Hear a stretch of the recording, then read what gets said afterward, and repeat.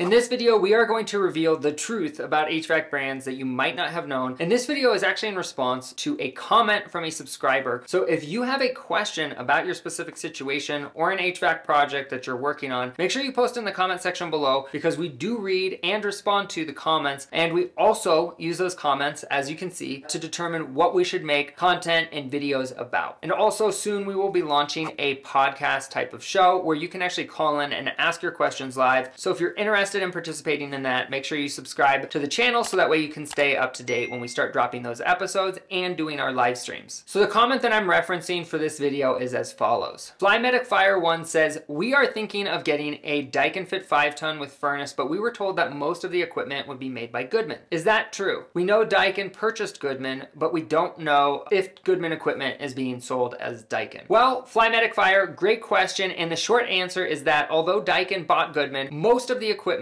is slightly different, including the Daikin Fit. But this is a great question because it brings up the question that a lot of people have when it comes to buying HVAC, and that is, what is a good brand or what is the best brand to buy? Now, although you don't explicitly state it in the comment, it sounds like you're insinuating that if it is a Goodman product, you're not interested or you might be concerned in it because perhaps you've heard negative things about Goodman in terms of their reputation. So in this video, we'll break it down for you and we'll spell out the truth about brand. And if you're tuning in for the first time and you aren't familiar with the Daikin Fit, we will link a few videos at the end that talk about the Daikin Fit, as well as a video that breaks down the various efficiency ratings and what they mean. So make sure you check those out if you haven't done so already. And again, we'll make sure to link those videos at the end of this video for you. And the short answer, as I mentioned earlier, is that a lot of the components inside any furnace or AC is going to be very similar across their product lines. Now, this is true for all brands, not just Goodman and Daikin. For example, all Carrier products are actually produced by a company called ICP, which is an acronym for International Comfort Products. This means that Carrier furnaces will have models that are almost identical under different brand names specifically. Brands like Bryant, Payne, or third-party no-name brands like half of the no-name HVAC that you see on the internet for sale, those are all private label ICP products. And the truth about Goodman is that it's actually no better or worse than any other brand. And this is not just my opinion. This is based on the fact that if you pull apart a Goodman standard 14-SEER air conditioner, you will see that the compressor is a Copeland scroll compressor. The contactor is probably made by Eaton or General Electric or some other components manufacturer. The capacitor could be made by Titan or Supco or a handful of other capacitor manufacturers.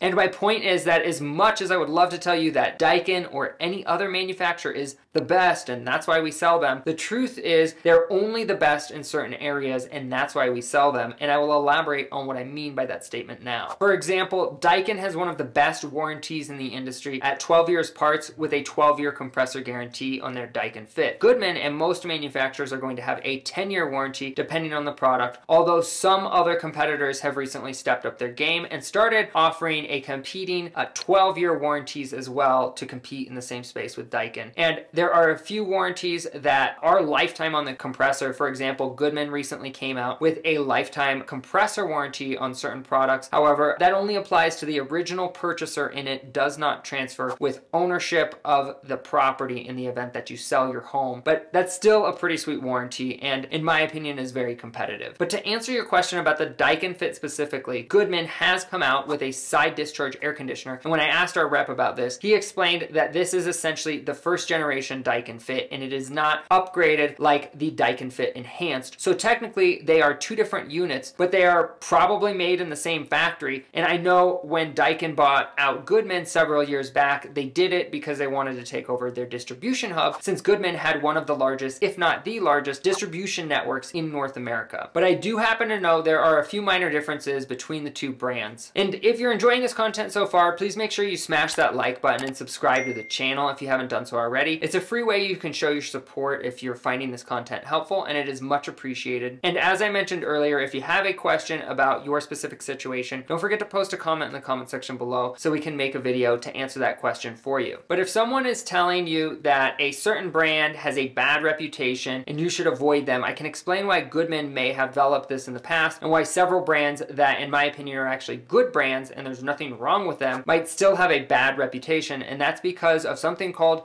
Installation air. And if you ask any HVAC technician that knows what they're doing about brand, they will probably tell you the same thing or something along those lines, and they'll probably tell you that it comes down to who installs it more than what is installed, because the truth is, if you take a great brand with a great reputation like Daikin or Carrier or Lennox or York, and you oversize them and don't follow industry standard best practices and don't pull a vacuum and don't braze with nitrogen, etc., then guess what? You're probably going to have problems because the moron that installed it put in the wrong size system and didn't know what they were doing. I mean, there's literally 1,000 things that can go wrong. One of the reasons, in my opinion, that Goodman developed a bad reputation at some point is because you can buy Goodman on the internet and you don't have to be a licensed dealer to sell them. Now, this is kind of a recipe for disaster, because if you have a friend who is a handyman that thinks they know what they're doing and they buy a furnace for your house without doing a load calculation and they just think, hey, bigger is better, this size should work, and then they throw in whatever random size furnace or air conditioner they think your house needs, then you will probably be in for a rude awakening when your system doesn't work or fails prematurely. And I've seen systems that are completely destroyed with seized compressors, for example, that were 1 or 2 tons too big for the ductwork in the house, and as a result, the system burns out prematurely. And when I see a system like this that's clearly oversized, I don't doubt that it was probably installed improperly. For example, if they didn't do a nitrogen purge